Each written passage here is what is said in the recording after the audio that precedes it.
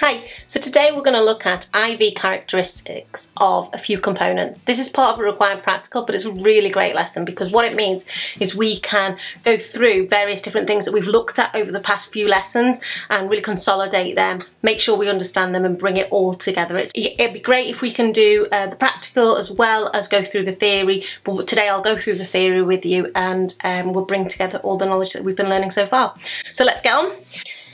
So this is the specification, so it goes through all the bits that you need to know that we're going to go through today. So pause the video, have a little look.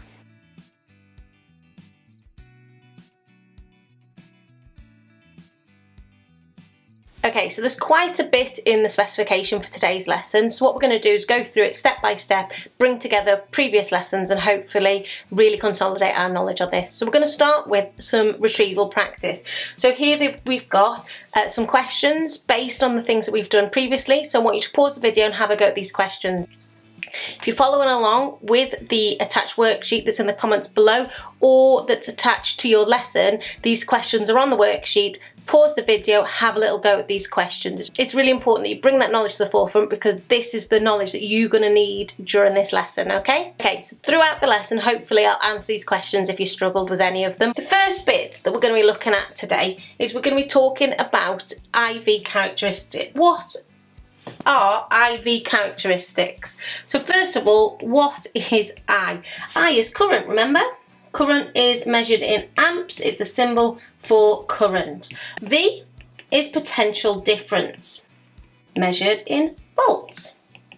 Okay, and this is all about resistance. Remember, resistance is measured in ohms, which got a funny symbol like this, and its symbol is R. Can you remember the equation that links together these? The way I remember it is R. So V equals IR. So potential difference equals current times resistance. So that's what we're going to be looking at today. So we're going to be looking at it in relation to potential difference current graphs. So these are often called IV graphs or IV characteristics. So notice they've got both a positive side of the graph and also a negative side of the graph because current and potential difference can be measured in positives and negatives. Okay, first of all we're going to talk about a graph that goes through the origin. Okay, a straight line graph that goes through the origin, remembering that this here means origin, here where 0, 0 would be. Okay, 0.0, so if we were plotting a graph, that's where we would put our little cross, and this should be a nice straight line. Okay, this means that it is proportional, it's directly proportional. So any graph that is straight line like this, it's directly proportional. This kind of graph would be following Ohm's law. So go back through your notes, we talked about Ohm's law a couple of lessons ago. Go back through your notes, what is Ohm's law? Okay, this kind of graph would be following an Ohm's law and it would be called an ohmic conductor. And what that means is if the potential difference doubled, the current would double. Okay, so let's have a look at that in relation to our equation. So V equals I times R, that we just talked about it before, potential difference equals current times resistance. If I rearrange that to give me resistance, it would give me a potential difference divided by the current. Okay, so let me just put some numbers in there just to show you what I mean by if you double the potential difference, you'll double the current. If we did 4 for potential difference and current was 2, our resistance, 4 divided by 2, our resistance would be 2. If I double both potential difference and the current, 8 divided by 4, my resistance would still be 2. Okay, so this is a resistor that's following Ohm's law. Okay, it's an ohmic conductor, it's following Ohm's law. This graph shows it's directly proportional. Now this is a resistor, symbol for a resistor is like that. It is a resistor that the resistance is constant. So the resistance is constant. Okay, now this only works when the temperature is the same. Okay, it has to be kept the same, so this is important. We're going to talk a bit more about this later. The resistance will only remain the same, remain constant when the temperature is constant as well. So we're just going to go through a few more components. So the first component we just talked about was a ohmic resistor, an ohmic conductor. Okay, so here we've got the graph. Now you need to know this graph shape. So this is for a resistor that is constant. Remember, it's got to be kept at a constant temperature. Now, the other graphs you need to know are this shape graph here. So again, we've got our IV, our current potential difference graph, same, but notice the shape of the graph. Now, this is for a filament bulb, okay, a filament lamp. Now, a filament lamp is a bit different to a resistor because what happens is the temperature will increase. If you've ever touched a bulb after it's been on for a while, the temperature will increase. So you can notice that the resistance will increase as the temperature increases. Okay, the more current that's going through the bulb, the hotter the bulb will be. So the greater the temperature, the resistance will increase. So that's why we get this shape here. The next one you need to know is this shape here. So you need to know the shape here, again, an IV graph. And this one is for our diode, okay? Now remember, this is our symbol for a diode. But what is a diode?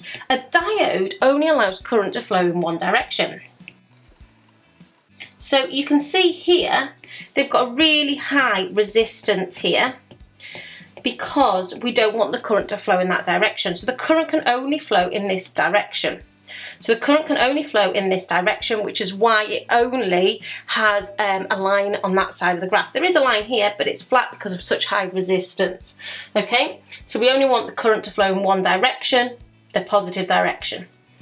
Okay, so here, what about these components? So you need to know what these components are and you need to know what they mean and examples of their use. So this is a thermistor. I like to think of this as a hockey stick, an ice hockey stick, therm, ice, so to help me think of it. So it's a resistor that is affected by temperature.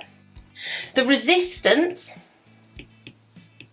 decreases when the temperature increases. Okay, so the resistance decreases when the temperature increases. Can you think of any examples where you want something to happen when there's a temperature change? So for so the example I'm thinking of is maybe in a boiler. So when the water starts to cool down, you want the boiler to automatically kick in, so then the boiler will start again and keep the hot water hot. It might be with a temperature thermostat for your radiators. So when there is a change in temperature, there's a change in the resistance, which means that you can program it for something to happen. So a thermistor would be used in anything that's a temperature controlled circuit. This symbol here is a LDR, a light dependent resistor. Okay, so what does that mean? It means, again, so this here is light going into our resistor. It means that the resistance is affected by light, okay? And again, the resistance will go down when the light intensity goes up.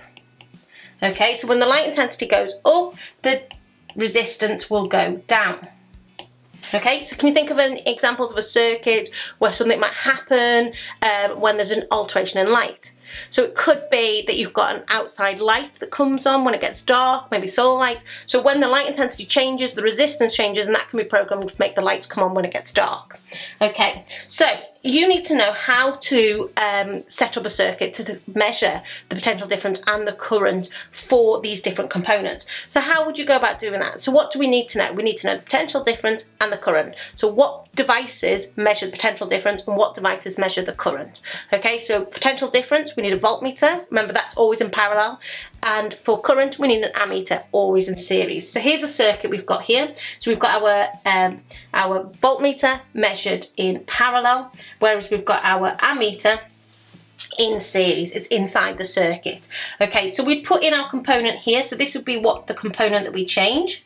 Okay, in this example, we've got a resistor, and we've also got this here. This is a variable resistor. Now, we want to measure the current potential difference characteristics. So what we need to do is alter the current and potential difference in order to measure the characteristics of it, to measure what will happen so that we can calculate resistance, so we can draw IV graphs. So how are we going to measure? How are we going to change the current and the potential difference? What we're going to use is a variable resistor. By altering the resistance, we can change potential difference in the current in the circuit. We can note down the current and potential difference from our ammeter and our voltmeter, and we can draw graphs of that to see those shapes.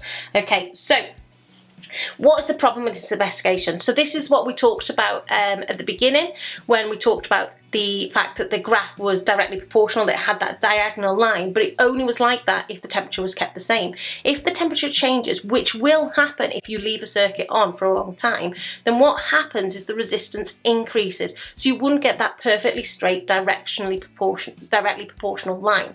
What you'll get is it'll start to bend, start to look a bit more like a filament bulb, which isn't what we want for a resistor. That's a constant resistance. So that happens because as the wire gets hotter, the atoms inside it start to move, making it harder for our electrons, our current to flow through, the flow of their charge through those wires would be harder, which means it'll alter the resistance, okay? So how are we going to prevent that component from getting hot while we're testing it? What you need to keep doing is keep turning that circuit off. So when you're not getting those results, turn it off to let it cool down, because then you won't be changing the temperature and won't be affecting your results. Okay, so that pretty much goes through all of the lesson, and at the very bottom there is an exam question that goes through this. So remember, think about the circuit, think about what you're testing, think about how the temperature would affect it. You need to know those three shapes of those graphs, so go through those three shapes of the graphs, make sure you know which is a filament bulb, which is a diode, and which is a ohmic conductor or a resistor at a constant resistance. Okay, so I hope this has helped your lesson. Thanks very much.